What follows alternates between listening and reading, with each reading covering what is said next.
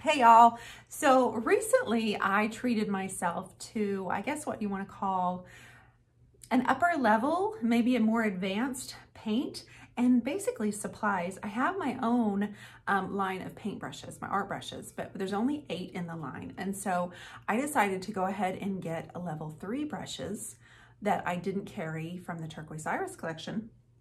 So I'm going to share those with you. I also, something else I hadn't done is I bought canvas paper, and I'm going to give that a shot.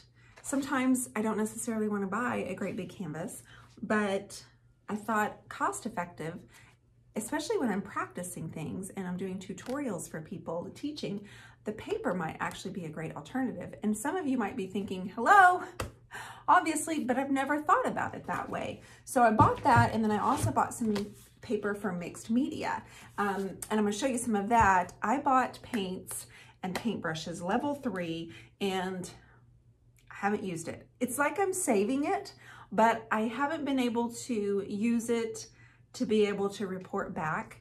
But I feel like the quality is really good. I know that without a doubt. You can tell when you feel the bristles and how full they feel. You can tell, like with the cheap chippy brushes that fellow furniture artists will use, you can tell the bristles are just very sparse.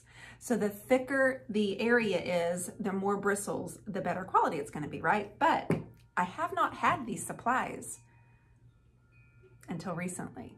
I was just going to be honest. So I'm not advertising for the paint companies, but I also upgraded and bought level 2 and level 3 paints. I've had some golden paints, which I love.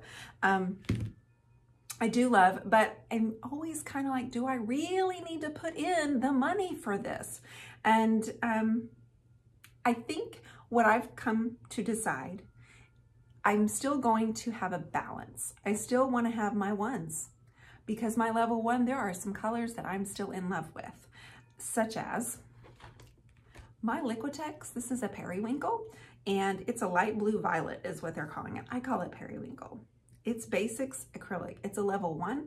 It's not going anywhere. I haven't found anything that I want to replace it with right now.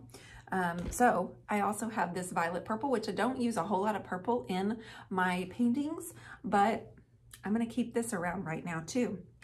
I did get a level 3 in the high viscosity acrylics, okay? And this is just turquoise.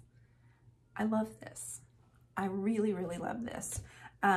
This color I have not been able to find in the Titan Mars Pale. So for nudes and skin tones in the golden, I think this is totally worth it, because the acrylic number 1 that I have in the Liquitex, it's not as good. And sometimes when you're doing skin tones like this, you really need this type of viscosity. So I feel like this is definitely one that I'm going to stick with as well. This bright yellow, I'm not sure that I'm married to this one at all.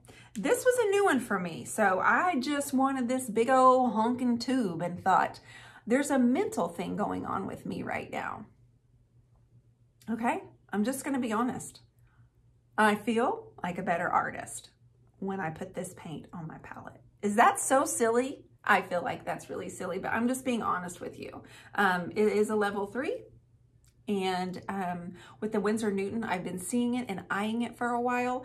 I haven't used it long enough to decide if it's a must-have, keep forever. But as you can tell, I'm going to be using it quite a lot lately. And then the last one I wanted to share with you was the Grumbacher. I'm not sure I'm even saying it correctly, in the Prussian blue. A lot of people recommended this, and it's very hard to find a really good navy. And so far, this navy is making my heart happy. So for right now, I am totally married to this one. As far as the comparison, I actually just swiped each one of those on here. And it's pretty much comparable to what I was saying, which ones I'm married to and which ones I'm not. There's a thickness in some of them, like this one to me is more like an oil.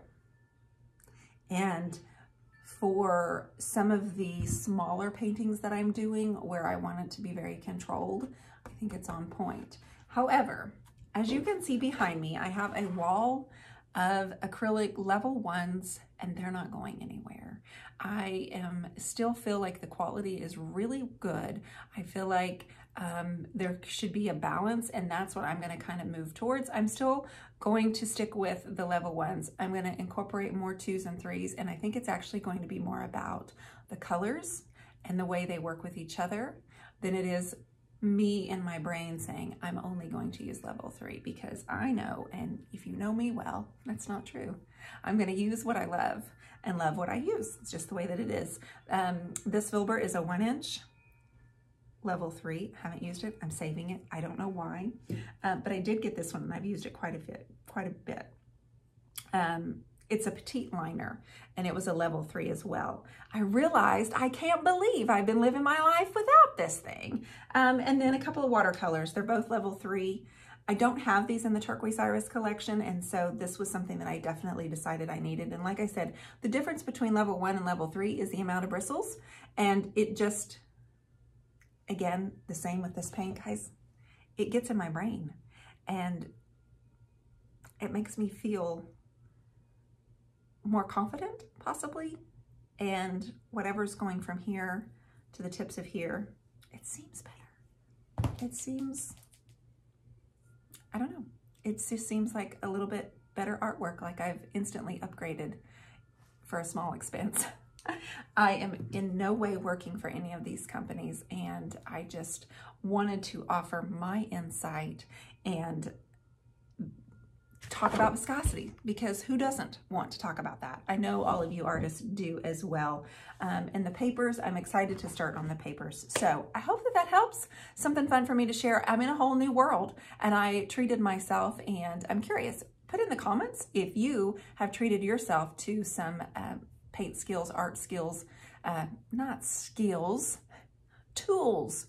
Some new tools. Let me know if you've tried anything, and if you recommend anything, please share with the rest of us.